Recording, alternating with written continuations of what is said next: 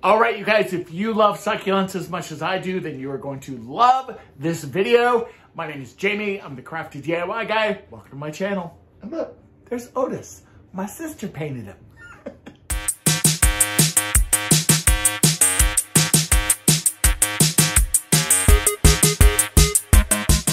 All right, everyone, and for my first project, I am going to be doing over this wheelbarrow that I picked up for $4.09 at my local Goodwill store. I found this and knew that I wanted to make a project with it, and the first thing I did was grab some white spray paint. I'm using the Rust-Oleum's just matte white paint on this, and I did do about 3 coats on this. This was a tough one to cover up. The MDF that this little wheelbarrow is made out of was very porous, we'll say. And I did end up doing, like I said, about 3 coats of this. So once it was all done, I was really happy with it. It was still kind of rustic looking, but it turned out really, really cute. Now, these succulents, speaking of cute, oh my gosh, this was such a good deal, you guys. I grabbed 22 pieces, a 22-piece set from Amazon for $22.99. Now, that is cheaper than what you can get succulents at Dollar Tree for. And I have to tell you, these succulents are incredible, and they're going to fill up this wheelbarrow so, so good. Now, I also did grab some reindeer moss, and I have this floral foam from Dollar Tree. Now, if you don't like Amazon or you don't want to order any, you could certainly use Dollar Tree succulents as well. It might cost you a little bit more, but this succulent set is exceptional. I absolutely loved the way this looked, especially this one. Look at this guy.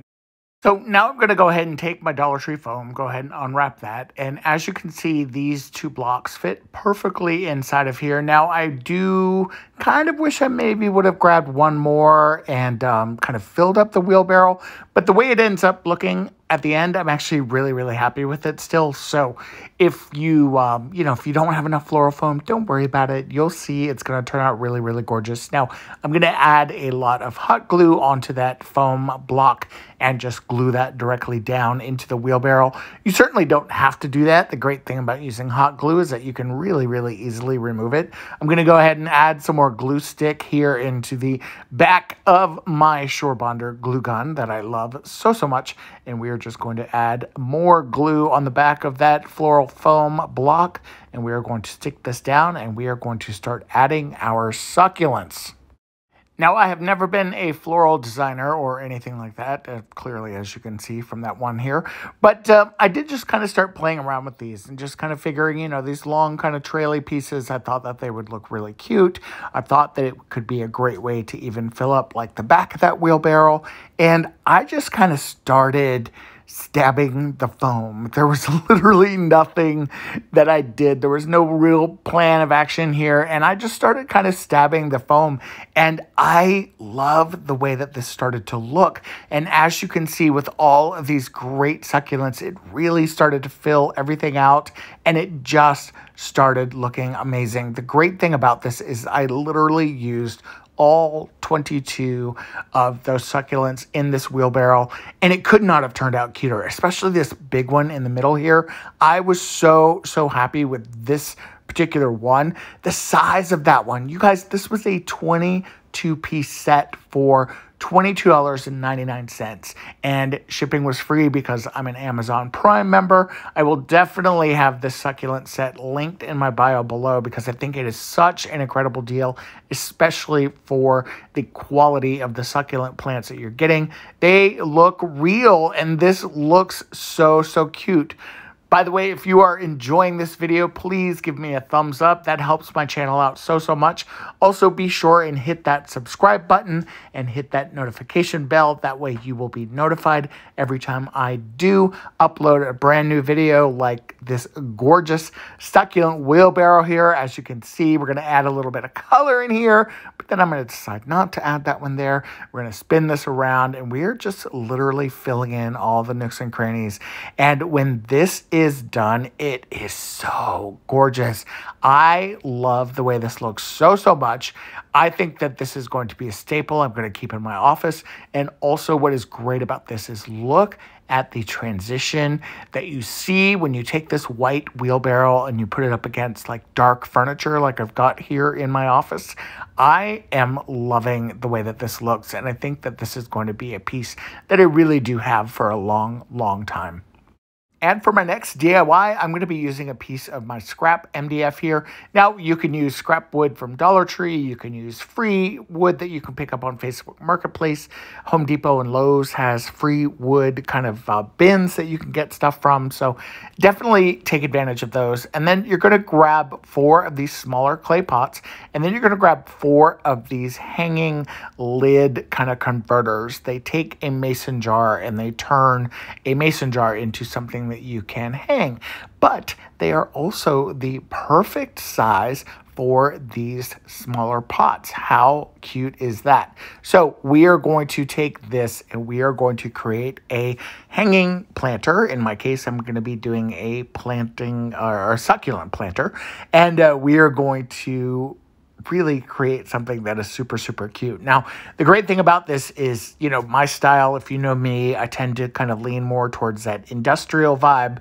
So like the black lids that I'm using here, and then the wood tone, that is perfect in my house. It's perfect in my office. However, this is so easy to be customized. You could totally paint this. You can totally do a lot of different things with this. Make it your own. Have fun with it. Now, you're also going to need a couple really small screws, and you're going to want to take all of these chains off of here. Why couldn't I think of what these were called? And they won't come off, by the way, if you just pull them like that. I thought they would. They may if I would have kept pulling. I don't have a lot of strength still in my left arm. So definitely grab a pair of pliers or something like that. It will make it go so much easier. I'm telling you, it will make all the difference in the world. And as I was just kind of pulling those off, you just kind of pull and twist. Be sure and keep the chain. You can never know when you're going to be able to use that kind of chain. Those chains could be fantastic to use for hangers. You can use it for all kinds of things. So go ahead and take all of your chains off of your lids, and then you are going to start to kind of measure out your pilot holes of where you are going to be screwing these lids into your board. Now, the way I did that was I literally just kind of took my straight edge here and I took a ruler and I just laid it out flat across my wood piece and just kind of eyeballed the lid placement. I was really more worried about keeping the lids straight. And again, the spacing, you could certainly measure that if you wanted to. I totally eyeballed it, and I think it worked out really, really good. The first thing I did was drill some pilot holes directly into my wood MDF piece, and then you are going to drill holes into your lids. This will help when you are screwing everything together. Now, obviously, when you do this, you want to be very, very careful. If you have a vice grip or something like that, you should definitely use that and not be a bonehead like I did here holding my lids. I did go very, very slow with my drill and just made sure I was super, super careful. I'm trying not to have any more accidents, especially with that left arm. That was that one that was broken. So we need to make sure we're keeping everything nice and safe. And then I literally just took my drill and I am just drilling those right into the back to where you have something that looks like this. So now for this next part, we are going to take 4 succulents that I picked up from Dollar Tree. These are the ones that are already in the little pots. And what's so great about these is that you can reuse the foam or the styrofoam that's in there. All you're going to do is just kind of work the foam out of there. Some of them will come out really, really easy, especially if you find these that have this kind of spongy foam to it. They are the best ones. The ones that have styrofoam, they will kind of end up crumbling because of the glue. But again, they will work itself out. You could certainly do it. So now you want to put a hanger on the back of your MDF board. However, I do not recommend you do it this way, and I'm going to actually show you the mistake that I made. So the first thing I did was just kind of figure out with my rope here about how long I wanted it to be, and then I cut my rope down. Then I added some glue thinking that that would be the best bet for this because I knew it was going to be heavy. I wanted to add a generous amount of glue. I put my rope down, and as you can see, I also used my little tape method that I always do. I add my rope, I add a bunch of hot glue, and then I also add my green kind of painter's tape on top of that. I do that while the glue is nice and wet still, and it holds really, really well. However, the problem with this is that it became kind of top heavy, and the rope was just not sturdy enough to kind of hold this. So when I kind of figured that out, I thought, well, maybe if I added like a little anchor or something on the bottom of this, that would help. So I added another piece of rope and thought, well, maybe that would help, but it just did not work. So I ended up taking the rope off of it completely. I did leave the one on there that I put at the bottom, but I did replace the rope with this hanger that I had. It was in my kind of junk drawer. I always say you should have a junk drawer for these little random pieces because you never know when you're going to need them again or use them again. And this was the perfect example. I was able to take this. I did add some hot glue, and then I did take a hammer and just kind of bang it into the MDF, and then combined with the tape method, this was the perfect way to hang this. And as you can see, it is hanging on the wall. It is great. I love this again so much. Think that it's so, so cute and such a great way to use those little hanging lids. And of course, our favorite project focus, succulents. Now, if you are still with me in the comments below, leave the word succulent. Our next project, of course, is going to feature even more succulents. We're taking a couple of those extra clay pots that we had, some succulents and some reindeer moss, and we are going to create the cutest little magnets with these magnets that I also picked up from Dollar Tree. I was shocked when I saw these. They were from Staples, and I could not believe that these were at Dollar Tree. So of course I had to grab them. I found them in the hardware section. And by the way, this is 6 magnets in this package, which is fantastic. And these are really, really strong, by the way. So for this next part, all you have to do is just add some reindeer moss into each one of your terracotta pots here. And you can just fill this up. Feel free and fill this up. You could add some foam if you wanted to, or something to kind of help fill that up. But the reindeer moss is actually really, really light. So if you put, rocks or something like that, you're going to compromise the integrity of your magnets, which you don't want to do. And so just kind of fill up those pots. Enjoy the process. It's okay if you have a little extra that you're, giving in there. You're not wasting everything. It's okay. Now you're going to also add some hot glue to the bottom of your succulents. Now, these are the succulents from Dollar Tree that you get that have the kind of clip on the bottom of them, and then I've just removed the clip. These were actually in my stash. I didn't have to remove the clip from some of the previous ones, or at least not for this one, and you're just going to repeat the process. Now I've got 2 different ones here. I think I like this one better, and as you can see, I already removed that clip here as well. So again, just adding a bunch of hot glue and just gluing it right on top. Now, once that has set, then you are going to glue the magnets onto your terracotta pot. Now, I'm using 2 of the magnets. That's why they look kind of thick there, because remember, that was a 6-pack of magnets, and these are going to hold remarkably well on the refrigerator. And again, I'm just using hot glue for this. The great thing about hot glue is if you decide you want to use these pots for something else, all you have to do is take your heat gun, activate that glue, and then you'll be able to pull those magnets off of there really, really easily. The same, of course, with the succulents and the reindeer moss and kind of everything else involved. Now, as you can see, these are on my stainless steel refrigerator. I do not recommend that you put magnets on the stainless steel part or on the shiny part of your refrigerator just to prevent scratches. On the side of my refrigerator, I have a black side, and that's where I keep all of my magnet collections, including this little special magnet that I picked up when I was in Boston with all of my YouTube friends, and we had such a fantastic trip. This is just a great reminder of that boat that we took over to Salem. We had such a good time, and I am so looking forward to seeing everybody again. I hope you love this project. And then for the next project, we're going to take this very cute board that I picked up from Dollar Tree. We have 2 more magnets. We have these rub-on transfers, and then of course we have some succulents.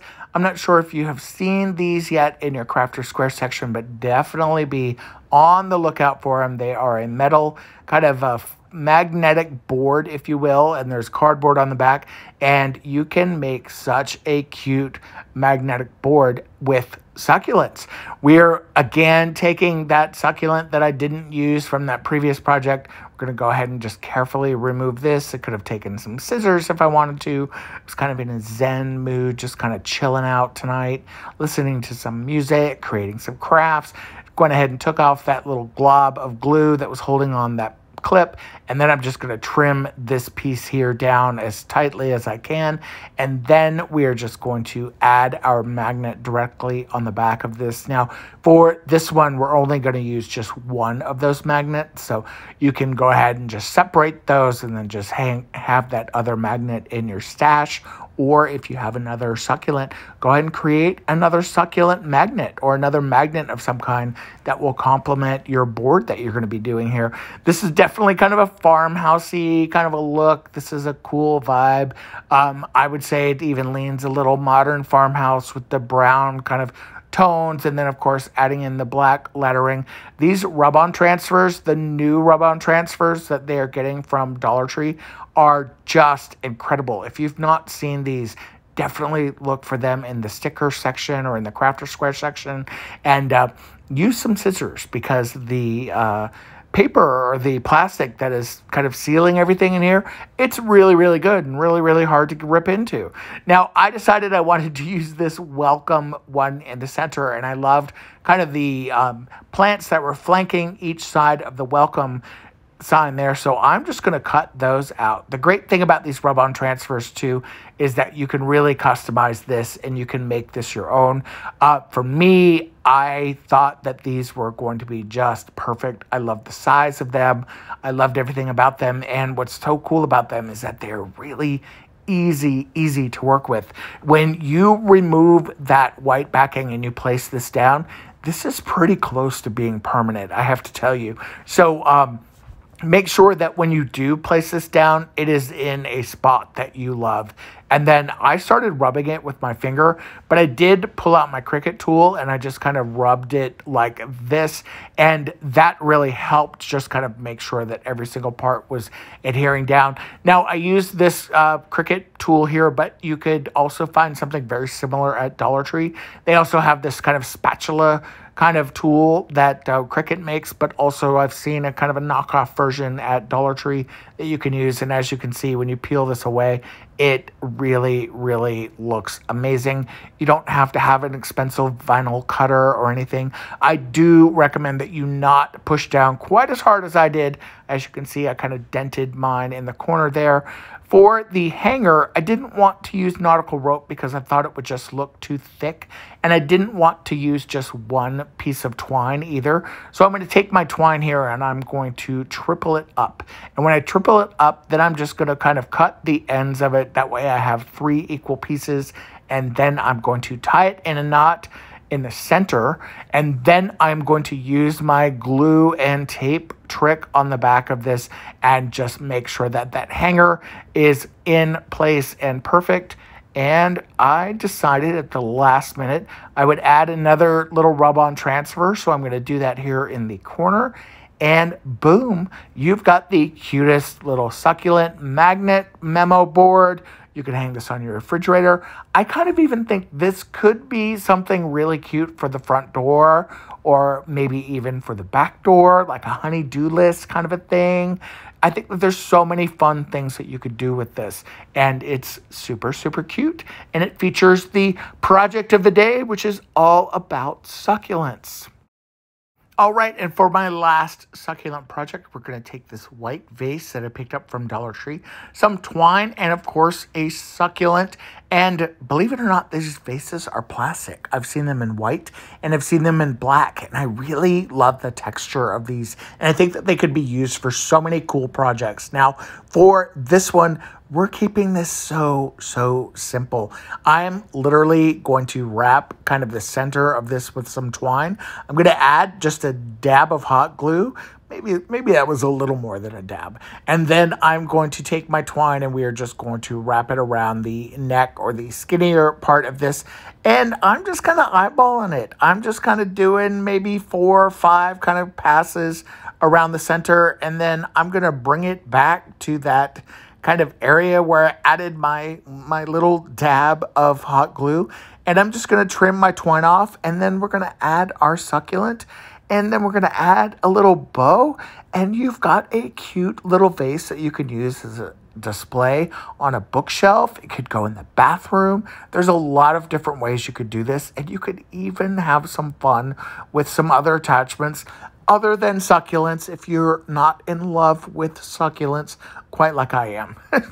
All right, you guys, thank you so much for watching. To all my subscribers out there that stayed through the end, I appreciate you so much. Thank you for being here. If you're brand new to the channel, hopefully you will stick around and subscribe and become a crafty DIY guy regular. I guess that's a new thing I'm making up. I don't really know. All right, guys, until next time, take care. Bye-bye.